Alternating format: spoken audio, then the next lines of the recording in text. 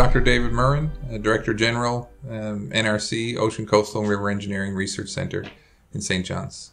David, to begin, could you please explain your organization? So the National Research Council's Ocean, Coastal and River Engineering Research Institute, and what it seeks to achieve in Newfoundland and Labrador, or in St. John's more specifically. So I guess, first of all, I'd kind of like to start really by saying that our research center and what it delivers for Canada is very broad and very important. And it's going to be increasingly more important in the coming years.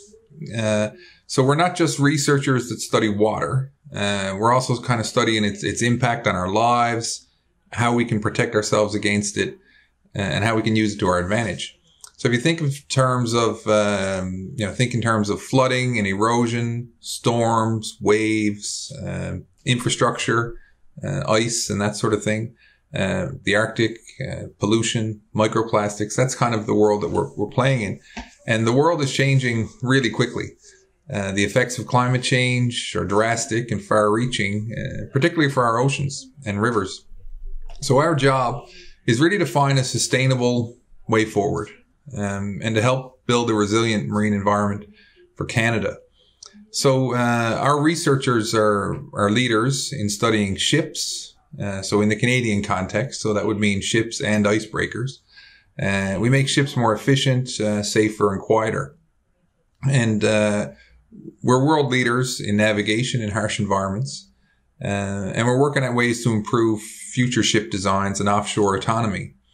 Now that's a lot.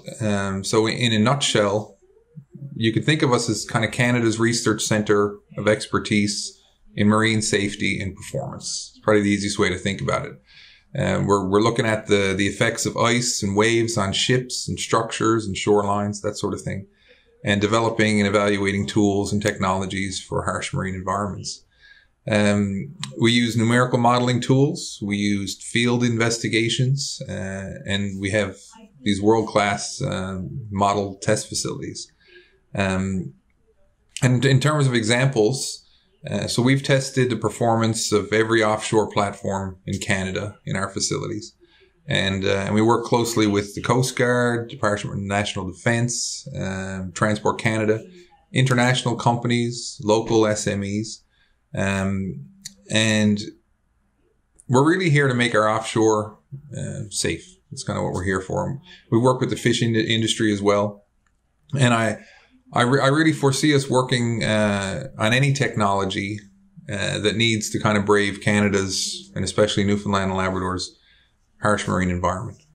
Of course, St. John's is a natural location for your research institute, I suppose. What would you say are St. John's competitive advantages in general and the region in the ocean economy, in the sort of ocean tech field? And why did NRC choose to establish its centers there, understanding, of course, there's some natural advantages? Yeah, sure. That's a good question. So, I guess Newfoundland and Labradorians, we have an intimate relationship and I guess a healthy respect for the ocean. And just about everything in our lives is affected by it. So whether it's, fog or supply chain issues, and then, the many people that earn their living from the ocean, it's kind of just a part of who we are. But what's important is that there's an ecosystem that nurtures that. And this includes things like training. So our university has the best ocean engineering program in North America. The Marine Institute is world renowned for education and training and applied research and also industrial support for ocean industries. And then on top of the training, within probably a 2-minute drive of each other, we have this collection of the most comprehensive and leading edge ocean research facilities in the world. And then most importantly, we have this emerging entrepreneurial spirit, I guess, in the community. And that community then has access to the best expertise in ocean research in the world in a lot of cases. Well, that's a perfect segue. I was going to ask about St. John's ocean tech innovation ecosystem. And perhaps you could highlight what differentiates it from other ocean tech ecosystems, because there are others, to be fair. So I kind of alluded to it earlier when I spoke of the ecosystem. There has been a lot of ocean technology innovation in St. John's over the years.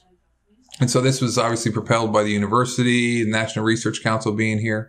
But also importantly, there are R&D requirements mandated into the Atlantic Accord for any offshore oil and gas platform. And so there was a consistent stream of research in offshore safety, offshore oil and gas for a number of years. With kind of new initiatives like the Ocean Supercluster and its focus on commercialization, we're starting to see, companies and products emerge from some pretty great innovative companies. And I think what's important, though, is we have to keep in mind that it's a spectrum. So it's very important to kind of nurture innovation right through training, early stage R&D, and then commercialization. And I think, again, what separates us from other jurisdictions is this strong foundation that has shaped our relationship with ocean technology and this entire ecosystem of almost cradle to grave type expertise. So is there an area in which you would say St. John's is particularly competitive? Perhaps you could be specific in terms of maybe a technology or a specific field where you say that's really St. John's is renowned worldwide for that. So obviously, the things that are getting a lot of media attention now, we hear about the great work that some of our local companies are doing in remote sensing. We also have companies that kind of spun out of oil and gas and are now pivoting towards new markets. We also have a number of companies that are working in more traditional fields like shipbuilding and fishing. But what they're doing is they're really moving that field forward by creating really innovative kind of niche areas of expertise. But obviously anything to do with ice and icebergs, we're world leaders in that. And that's come from having to operate a lot of these big oil and gas fields and other things in that environment. So because of that, we've also emerged a really nice set of companies and expertise in kind of simulation and training and testing, sensor development, and ocean observation. Yeah, absolutely. Shifting gears a little bit to the talent aspect of things, how available is ocean tech talent in St. John's, in the region, and what is being done to, I guess, attract, to train, to retain that talent as well in the city? Yeah, and that's a great question. Fortunately, we have great training schools. And a lot of people that have chosen to stay in Newfoundland and Labrador to apply their knowledge, I guess, and kind of pursue their dreams and raise their families. There are a lot of advantages to living in Newfoundland and Labrador. And in a lot of ways, that is one of our competitive advantages. I don't think we can rely on that, though. So we also have to make sure that we continue to provide an environment where people have access to great facilities, great minds, and great opportunities. And again, this really comes down to this whole ecosystem we talked about. Someone not from here might not exactly understand how all these pieces fit together. And sometimes I feel that we don't do a great job in working together to show that we're so much greater than the sum of our parts. So we need to really work collaboratively to show this. So I think the university, the NRC, local R&D community, we really need to position ourselves as an accessible kind of support system to help drive that innovation. Well, I was going to ask, how do you see the sector evolving in the coming years, considering everything you have shared with us? And perhaps some of it will be aspirational and require, the puzzle pieces to be well aligned, let's say. But what do you see on your horizon from your vantage point? The big thing that we're hearing now, and it seems to be a lot of concern with, is obviously the green side of things. So making ships greener for sure, more efficient in general.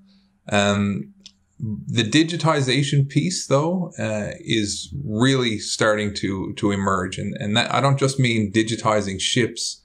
I mean even digitizing ports and kind of looking at intermodal transportation and how that works, and how you work out the logistics of container ships when they come into a port, and how does that connect then with the trucking industry and these sorts of things. So it's an integration of all of these industries, but it can only really happen through digitization. And then there's the idea of, remote operations. Or autonomous operations. And that's kind of it's not next year, but it's things that we're working on. So just like you've seen Google cars and that sort of thing, we're really starting to explore the idea of autonomous ships and how do they look, how do they work, how do they interact with ports and that sort of thing.